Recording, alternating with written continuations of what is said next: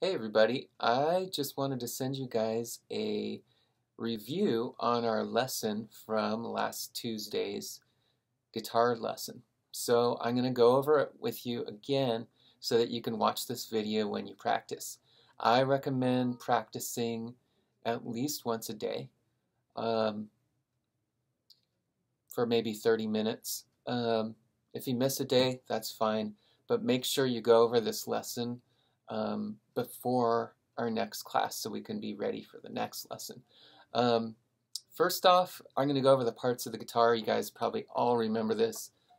Body, sound hole, pick guard, bridge, neck. These little lines are the frets, headstock, tuning machines. I don't think I left out anything. I think I covered it all for the most part. Now my phone's blowing up. Okay, all the strings are numbered.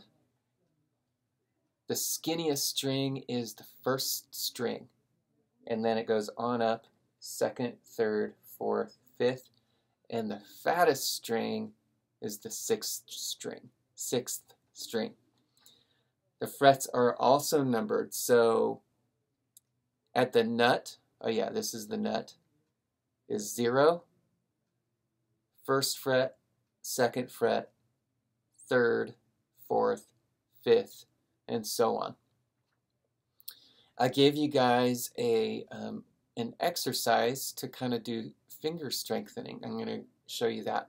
We're only going to be using our first finger and our second finger. Again, the left hand is numbered 1, 2, 3, 4.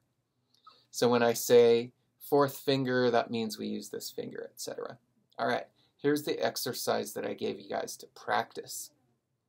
I'm going to play it slowly so you can play along with me. Here we go. 1, 2, 3, 4.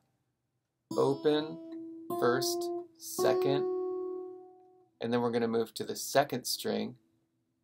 Open, first, second.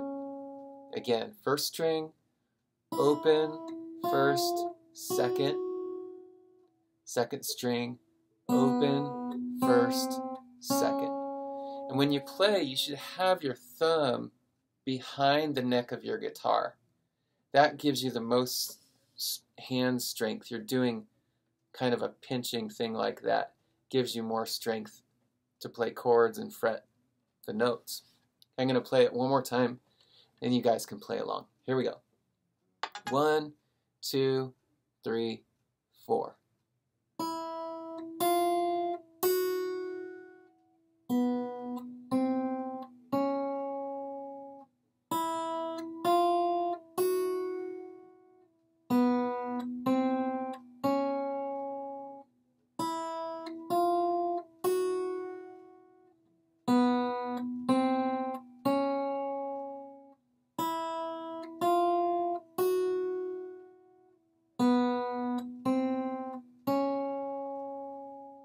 Okay, that's it for this week. I will see you guys next Tuesday.